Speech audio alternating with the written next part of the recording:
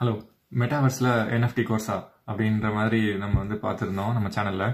So NFT அப்படின்னா என்ன, PFT profile picture, அப்புறம் ஆர்ட் என்எஃப்டின்னு இருக்குது, அப்புறம் ஜென்ரேட்டிவ் என்எஃப்டின்னு சொல்கிறாங்க. அப்படின்னா என்ன, இதுக்கப்புறம் கேமிங் என்எஃப்டிஸ் வரப்போகுது. ஸோ இதெல்லாமே மெட்டாவர்ஸ் பில்ட் பண்ண போகுது அப்படின்றாங்க. ஸோ இதெல்லாம் என்ன அப்படின்றது நம்ம ஸ்டெப் பை ஸ்டெப்பாக நம்ம ஒரு வீக்காக பார்க்கலாம். ஸோ முதல்ல என்எஃப்டினா என்ன அப்படின்னு திருப்பி பார்க்க ஆரம்பிச்சிடும். ஆல்ரெடி நம்ம பார்த்துருக்கோம், இருந்தாலும் ஒரு ஆர்கனைஸ்டாக பார்த்துருவோம். ஸோ இந்த கோர்ஸை யூனிவர்சிட்டி ஆஃப் நிக்கோசாவில் நடத்துகிறாங்க. ஸோ பங்க் 6529 அப்படின்ற ஒருத்தர் தான் அந்த profile picture bunk crypto bunk 6529 வச்சுருப்பாரு. So அவர் என்ன சொல்ல வர்றாரு அப்படின்னு பார்ப்போம். ஸோ நம்மளோட ப்ரைமரி ஃபோக்கஸ் எல்லாமே என்னவாக இருக்க போகுது அப்படின்னு பார்த்தா, பிட்காயின், ஈத்தீரியம், இது ரெண்டு தான் இருக்க போகுது த்ரூ அவுட் த கோர்ஸ். இல்லைனா அது ரெண்டு தான் மேஜர் பிளாக் செயின்ஸ். ஸோ அதுதான் அதோட இம்பார்ட்டன்ஸ். பிளாக் செயின் ஈத்தீரியமில் தான் எல்லா என்எஃப்டிஸுமே இருக்குது. கார்டனோ மற்றதுலேயும் என்எஃப்டிஸ் இருக்குது. பட் அதெல்லாம் ஒரு மாதிரி காப்பி பண்ணுற ஒரு என்எஃப்டி ஸ்டைல் மாதிரி தான் இருக்குது. So original block chain Ethereum தான். ஸோ ஈத்தீரியமில் தான் ஸ்மார்ட் கான்ட்ராக்ட்ஸ் எல்லாமே ரன் ஆகுது. ஸ்மார்ட் கான்ட்ராக்ட்ன்றது பார்த்தீங்க அப்படின்னா அது ஒரு ப்ரோக்ராம் தான். அந்த ப்ரோக்ராம் ஆட்டோமேட்டிக்காக ரன் ஆகிற ப்ரோக்ராம். ஸோ அடுத்து ஈத்தீரியமில் உங்களுக்கு தெரியும் டோக்கன்ஸ் நிறையா இருக்கும். இப்போ கூட ஆப்டோஸ்னு ஒரு டோக்கன் ஏர்ட்ராப் பண்ணாங்க அப்படின்னு சொல்கிறோம். அதெல்லாம் ERC20 டோக்கன். அந்த மாதிரி ERC721 என்எஃப்டியோட ஸ்டாண்டர்ட். இது நம்ம ஏற்கனவே நம்ம சேனலில் பார்த்துருக்கோம். எப்போ வந்துச்சு அப்படின்றத ஒரு லைட்டாக பார்த்துடலாம். 2015 ERC20 வந்துச்சு, ஒரு 7 இயர்ஸ்க்கு முன்னாடி தான். அப்புறம் ERC721 ஸ்டாண்டர்ட், இன்றைக்கி என்எஃப்டின்னு சொல்கிற ஸ்டாண்டர்ட் எப்போ வந்துச்சுன்னு பார்த்தீங்கன்னா ஈத்தீரியம் பிளாக் செயினில் 2018 தான் வந்துச்சு. அதுக்கப்புறம் மல்டி டோக்கன் ஸ்டாண்டர்ட்னு வந்துருக்கு, ERC1155. அதுவும் அதே இயரில் தான் வந்துச்சு. அது என்னன்னு பார்க்கலாம். ஸோ ERC20 உங்களுக்கு தெரிஞ்சிருக்கும், நிறைய டிஃபை ப்ரோட்டோகால்ஸில் வந்துச்சு. யூனிஸ்வாப், சூஷி ஸ்வாப், அப்புறம் ரேப்ட் ஈத்தர், அப்புறம் USD ஸ்டேபிள் காயின்ஸை யூஸ் பண்ணிங்கன்னா அது எல்லாமே டோக்கன்ஸ். அது எல்லாமே ERC20 ஸ்டாண்டர்ட். இப்போது 721 அப்படின்றது தான் என்எஃப்டியோட ஸ்டாண்டர்ட். ஸோ அதில் என்எஃப்டி ப்ரோக்ராம் பண்ணுறதுக்கு சாலிடிட்டி லாங்குவேஜில் ப்ரோக்ராம் பண்ணியிருப்பாங்க.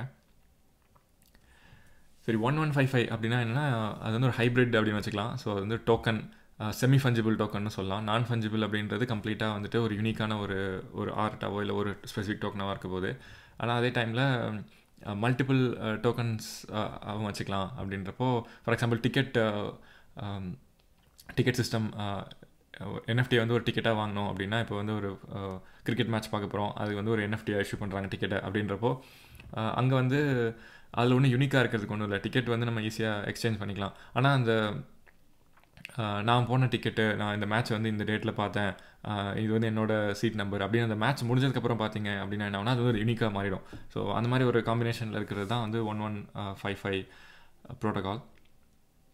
ஸோ அடுத்து 721 1155 எப்படி கம்பேர் ஆகுது அப்படின்னு பார்த்தா, 721 என்எஃப்டி மட்டும்தான், நான் ஃபஞ்சிபிள் டோக்கன் மட்டும்தான். நான் ஃபஞ்சிபிளாக என்ன அப்படின்னு டெஃபினேஷன் இன்னும் கொஞ்சம் நேரத்தில் இன்னும் இன்டெப்த்தாக பார்க்கலாம்.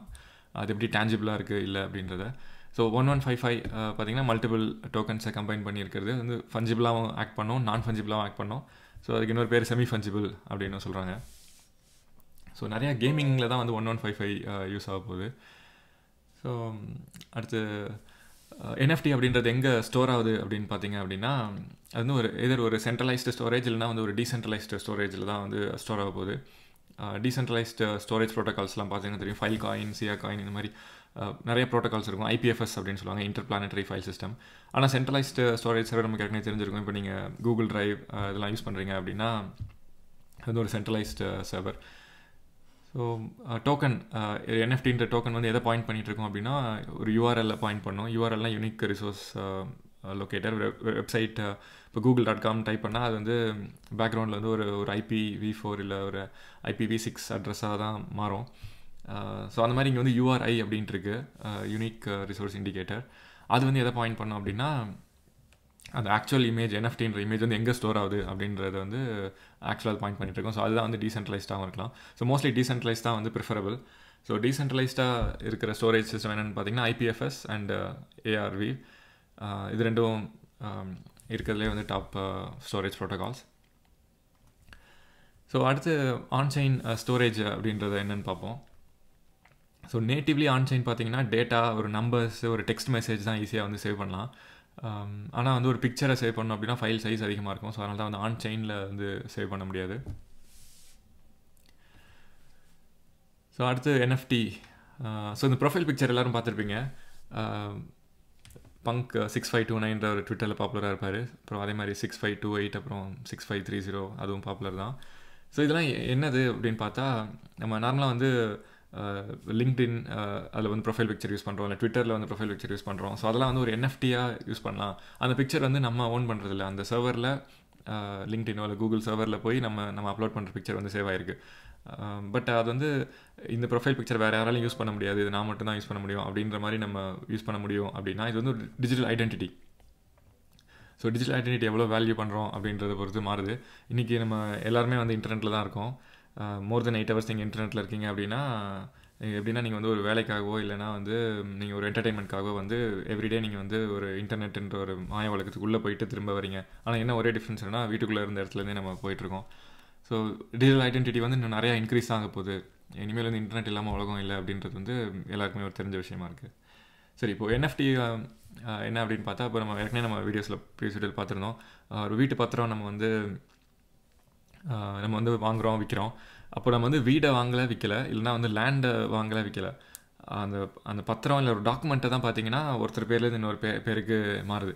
அந்த டாக்குமெண்ட் கையில் இருந்துச்சுன்னா அந்த வீடோ நிலமோ நமக்கு சொந்தம் அப்படின்னு சொல்கிறோம். ஸோ அதே மாதிரி தான் வந்து என்எஃப்டியும் டிஜிட்டலாக இருக்க போகுது. இது வரைக்கும் என்எஃப்டிக்கு முன்னாடி வரைக்கும் இருந்த பிரச்சனை என்ன அப்படின்னு பார்த்தீங்க அப்படின்னா, இன்டர்நெட்டில் எல்லாமே வந்து காப்பி தான். ஒரு இமெயில் அனுப்பிச்சா அது எத்தனை காப்பி வேணாலும் மல்டிப்ளை பண்ணலாம். நான் பிக்சர் ஃபார்வர்ட் பண்ணேன், நீங்கள் வாட்ஸ்அப்லாம் ஃபார்வர்ட் பண்ணீங்க அப்படின்னா எத்தனை பேருக்காலும் ஃபார்வர்ட் பண்ணலாம். இந்த பிக்சர் என்னோடது அப்படின்னு நீங்கள் வந்து சொல்ல முடியாது. காப்பிரைட்னு ஒன்று இருக்குது, அது வேறு விஷயம். பட் ஒரு ஃபைலை வந்து நம்ம கரெக்டாக இதுதான் என்னோடய ஃபைல் அப்படின்னு நம்ம ஓனர்ஷிப்ஸ் பண்ண முடியுமா அப்படின்னா, என்எஃப்டி வந்ததுக்கப்புறம் தான் அது பாசிபிள். ஸோ அது என்னென்னு பார்க்கலாம். ஸோ இதெல்லாம் எப்படி பாசிபிள் அப்படின்னா, ஃபஸ்ட்டு பிட்காயினால் தான் இது எல்லாமே பாசிபிள் ஆச்சு. பிட்காயினால் எனி அதர் கிரிப்டோ வச்சு நிறையா ஸ்கேம் இருக்குது. பட் அதெல்லாம் மறந்துடுங்க. பிட்காயின் ஒரு ப்ரோட்டோக்காலாக பார்க்க ஆரம்பிங்க. எப்படி வந்து இப்போ கம்ப்யூட்டர் நெட்வொர்க் வந்து TCP/IPன்னு ஒரு ப்ரோட்டோக்கால் இருக்கும், அந்த மாதிரி வந்து பிட்காயின் ஒரு ப்ரோட்டோக்கால் அப்படின்னு பார்க்க ஆரம்பிச்சிங்க அப்படின்னா உங்களுக்கு அடுத்து அண்டர்ஸ்டாண்டிங் பெட்டராக இருக்கும். ஸோ அதுலேருந்து இவால்வ் ஆனது தான் ஈத்தீரியம் பிளாக் செயினில் வந்து டோக்கன்ஸ். அதோட ஒரு வெர்ஷன் தான் நான்-ஃபஞ்சிபிள் டோக்கன். இப்போ இந்த என்எஃப்டி அப்படின்றதுலாம் எப்படி ஸ்டார்ட் ஆச்சு அப்படின்ட்டு பார்த்தா, இப்போ 2020 இந்த லாஸ்ட் 2 years அந்த பேண்டமிக்கில் பார்த்தீங்கன்னா நிறைய அட்டென்ஷன் கிடச்சிருக்கு. 2017-18 இந்த ஸ்டாண்டர்ட் வந்திருந்தாலும் 2020 வந்து கலெக்டிபிள்ஸ், ஆர்ட், அப்புறம் கேமிங், இதெல்லாம் வந்து நேட்டிவ்லி டிஜிட்டல் இல்லைனா இன்டான்ஜிபிள் அசெட் அப்படின்னு சொல்லலாம். இது வந்து நீங்கள் எங்கேயும் வந்துட்டு கையாலலாம் எடுத்து பார்க்க முடியாது. டேஞ்சிபிள் அப்படின்னா டச் பண்ண முடியாது. இப்போ கோல்டு, ரியல் எஸ்டேட்லாம் வந்து டேஞ்சிபிள் அசெட்ஸ், அந்த மாதிரி வந்து நம்ம பார்க்க முடியாது. ஸோ அடுத்து என்னென்ன வரப்போகுது இன்னும் ஃப்யூச்சரில் அப்படின்றது வந்து ஆஃப் செயின் அசெட்ஸாக வரப்போகுது. அப்புறமா சர்வீசஸ், இப்போ லேண்ட் ரெஜிஸ்ட்ரேஷன், இந்த மாதிரி சர்வீசஸாக வரப்போகுது. ஸோ இதெல்லாம் ஃபிசிக்கல் வேர்ல்டில் வந்து நிறையா யூஸ் கேஸ் வரப்போகுது. ஸோ அது ஒன்றுனா பார்க்கலாம். ஸோ இந்த டேஞ்சிபிள்னு சொல்கிறோம், அப்புறமா இது ஃபஞ்சிபிள்னு சொல்கிறோம், இதெல்லாம் ஒரே கன்ஃபியூஷனாக இருக்குது அப்படின்னா, ஃபஸ்ட்டு அந்த டெஃபினேஷனை பார்ப்போம். இது வந்து ஒரு மென்டல் மாடல் மாதிரி நீங்கள் பார்க்க தெரியணும். இப்போ நம்ம நார்மலாக வந்து ரியல் வேர்ல்டில் இருக்கிற குட்ஸ் அண்ட் சர்வீசஸ் இல்லை கமாடிட்டிஸ் எல்லாம் பார்த்திங்கன்னா, இது வந்து fungible at the same time வந்து டேஞ்சிபிளாக இருக்கும். இப்போ கோல்டு எடுத்துக்கிட்டோம் அப்படின்னா tangible, at the same time அது வந்து ஃபஞ்சிபிள். ஸோ ஒரு கிராம் கோல்டு ஒருத்தர்கிட்ட இருக்குது, இன்னொருத்தர்கிட்ட இன்னொரு கிராம் கோல்டு இருக்குன்னா ரெண்டுமே சேம் தான். இதில் வந்து என்னோட ஒரு கிராம் கோல்டு அப்படின்னு அதில் எதுவுமே இல்லை. ஸோ அது ஈஸியாக வந்து மாற்றிக்க முடியும். அப்போது இதே வந்துட்டு இப்போ நான்-ஃபஞ்சிபிள்லாம் எப்படி கொண்டு வருது அப்படின்னு பார்த்தா, ரியல் எஸ்டேட், அப்புறம் ஒரு ஹியூமனுமே பார்த்திங்கன்னா இண்டிவிஜுவலாக வந்து நான்-ஃபஞ்சிபிள் தான். இப்போது ரியல் எஸ்டேட்டில் பார்த்திங்கன்னா இந்த வீடு அப்படின்னா அந்த வீடோட ஒரு அட்டாச்மெண்ட் க்ரியேட் ஆகிடுது. ஸோ ஒரே ஏரியாவில் வந்து ஒரே மாதிரியான வீடு வந்து ஒரு பில்டர் வந்து கட்டியிருந்தாலும், ஸோ ஒன்ஸ் வந்து நம்ம அந்த வீடு ரெஜிஸ்டர் பண்ணிட்டோம், நம்ம பேரில் இருக்குது அப்படின்றப்போ அந்த வீட்டோட ஒரு அட்டாச்மெண்ட் ஆகிடுது. ஸோ ஒரே எக்ஸாக்டாக இருக்கிற 2 வீடு பார்த்திங்கன்னா வேறு ப்ரைஸுக்கு சேல் ஆகிருக்கும். அது என்ன ரீசன் அப்படின்னு பார்த்தா இதுதான். அது வந்து ஒரு யூனிக், அந்த வீடு வந்து யூனிக், கரெக்டாக. ஸோ அது வந்து டேஞ்சிபிளான அசெட்டாக இருந்தாலும் நான்-ஃபஞ்சிபிளாக மாறிடுது. இப்போ இதே வந்துட்டு இன்டான்ஜிபிளாக இருக்கிற ப்ராடக்ட்ஸ்லேயும் நம்ம இதை பார்க்க முடியும். இன்டான்ஜிபிளாக ஆனால் ஃபஞ்சிபிளாக எது இருக்குன்னு பார்த்தீங்கன்னா மணி, அப்புறம் அந்த ஸ்டாக் மார்க்கெட், இந்த ஃபினான்ஷியல் இன்ஸ்ட்ருமெண்ட்ஸ் எல்லாம் பார்த்தீங்கன்னா இன்டான்ஜிபிள்னு சொல்லலாம். இன்டான்ஜிபிளாக நம்ம கையால் டச் பண்ண முடியாது. இப்போ ஃபார் எக்ஸாம்பிள் டெஸ்லா ஸ்டாக் வாங்குறாங்க. டெஸ்லா ஸ்டாக் வந்து யார் வாங்கினாலும் வந்துட்டு மாற்றிக்கலாம் அது ஈஸியாக. ஸோ வாங்குறாங்க, வைக்கிறாங்க அப்படின்றப்போ அதெல்லாம் வந்து ஃபஞ்சிபிள். சரி, இப்போ வந்து நான்-ஃபஞ்சிபிள் அண்ட் இன்டான்ஜிபிள் கேட்டகரி வருவோம். அதுதான் வந்து என்எஃப்டி. ஸோ இது ஏன் அண்டர்ஸ்டாண்ட் பண்ண டிஃபிகல்ட்டாக இருக்குன்னா, என்எஃப்டி பேர்லேயே வந்து நான்-ஃபஞ்சிபிள்னு இருக்குது, ஆனால் அது இன்டான்ஜிபிளும் கூட.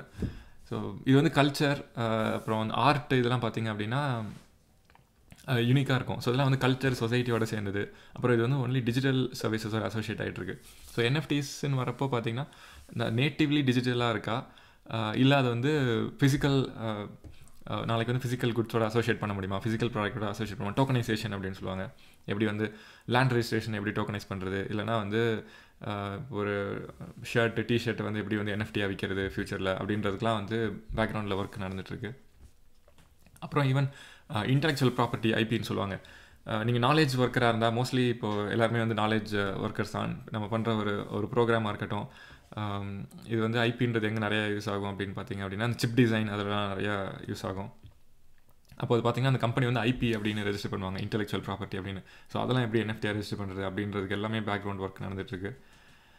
ஸோ அடுத்து நம்ம பார்த்தோம் அப்படின்னா மீம்ஸ் அப்படின்றது வந்து இந்த என்எஃப்டி வேர்ல்ட்ஸில் கொஞ்சம் நிறையாவே இருக்கும். ஸோ இதுக்கப்புறம் நிறைய யூஸ் கேசஸ் இருக்குது. இப்போ எலெக்ஷனில் ஓட்டிங் பண்ணுறதெல்லாம் என்எஃப்டிஸாக கன்வெர்ட் பண்ணலாம். ஸோ இந்த மாதிரி நிறைய இருக்குது. ஸோ என்எஃப்டிஸ் எப்படி ஸ்டார்ட் ஆச்சு அப்படின்னு பார்த்தா நாக்கமோட்டோ ரேர் பேப்பே அப்படின்ட்டு ஒன்று ஸ்டார்ட் ஆச்சு.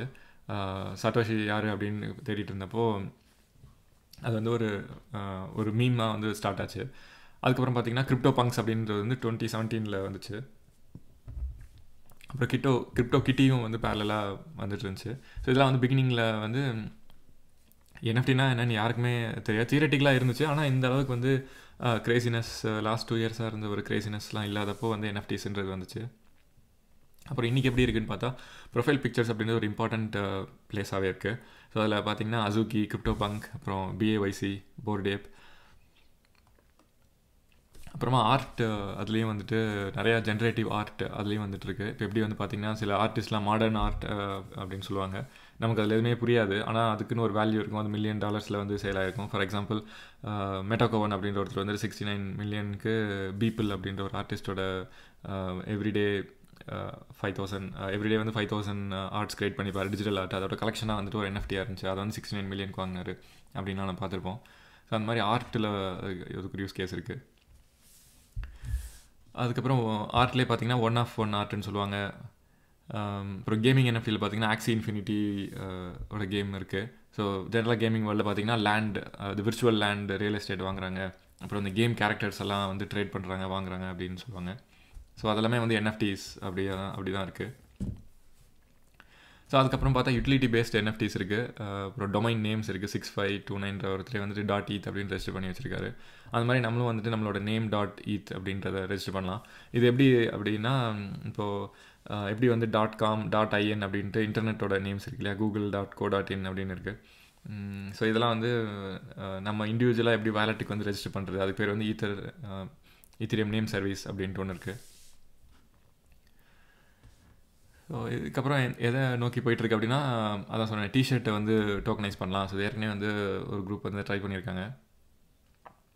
ஸோ ஃபிசிக்கல் ஆப்ஜெக்ட்ஸ் இதை மாற்றுறது, டோக்கனைசேஷன், இதை நோக்கி தான் போயிட்டுருக்கு. ஸோ இப்போ அந்த மார்க்கெட் ஸ்ட்ரக்சர் அப்படின்னு சொல்கிறது எங்கே இருக்குது அப்படின்னு பார்த்தோம் அப்படின்னா இப்போ நீங்கள் பார்த்தீங்கன்னா Web 2ல் வந்துட்டு இந்த சோஷியல் மீடியாலாம் ரைஸ் ஆகிட்டு இருந்தப்போ ஃபேஸ்புக்கு முன்னாடி மைஸ்பேஸ் இல்லைனா ஆர்குட் இந்த மாதிரி சில நெட்ஒர்க்ஸ் இருந்துச்சு. கூகுள்ன்றதே வந்து பார்த்திங்க அப்படின்னா ஒரு 2002 இல்லை 2003 அப்புறமா தான் கூகுள்ன்ற கான்செப்ட் வெளியே தெரிய ஆரம்பிச்சிது. அதுக்கு முன்னாடி யாஹூன்னு ஒன்று இருந்துச்சு. ஸோ அந்த மாதிரி இன்றைக்கி டாப்பில் இருக்கிற கம்பெனிஸ் எல்லாமே வந்துட்டு 15-20 இயர்ஸுக்கு முன்னாடி யாருக்குமே தெரியாது, பெருசாக தெரியாது. ஸோ அந்த மாதிரி தான் வந்து இந்த மார்க்கெட் பிளேஸ், என்எஃப்டி மார்க்கெட் பிளேசஸ்ன்னு இருக்குது. இதில் பாப்புலராக இருக்கிறது ஓப்பன்சி, அப்புறம் ஆர்ட்டுக்கு வந்து சூப்பர் ரேர், அப்புறம் ஃபவுண்டேஷன் ஆப், அப்புறம் லுக்ஸ் ரேர் அப்படின்ற இன்னொரு மார்க்கெட் பிளேஸ் இருக்குது. ஸோ இதெல்லாம் தான் வந்து இந்த டிரான்சாக்ஷன்ஸ் எல்லாம் நடக்குது, என்எஃப்டி வாங்குறது விற்கிறது எல்லாமே நடக்குது. அப்புறம் ப்ரொஃபைல் பிக்சர், பிஎஃப்பி ஆர்ட், இதோட மார்க்கெட் கேப் என்ன அப்படின்னு பார்த்தா 10 பில்லியன். ஸோ கொஞ்ச நாள் முன்னாடி வந்து ஒரு 6 மாதம் முன்னாடி வந்து 30 பில்லியனாக கூட இருந்துச்சு. இப்போ வந்து கரெக்டாக 10 பில்லியனில் இருக்குது. ஸோ இதுதான் என்எஃப்டி மார்க்கெட் கேப். ஸோ கடைசியாக என்ன தான் சொல்ல வரீங்க, என்எஃப்டினா என்ன அப்படின்ட்டு பார்த்தோம் அப்படின்னா அதுதான் வந்து பில்டிங் பிளாக். ஸோ மெட்டாவர்ஸ்னு ஒன்று க்ரியேட் ஆகிட்டுருக்கு. மெட்டான்ற பேர் கேள்விப்பட்டிருப்பீங்க இந்த ஃபேஸ்புக் நேமை மாற்றிருந்தால.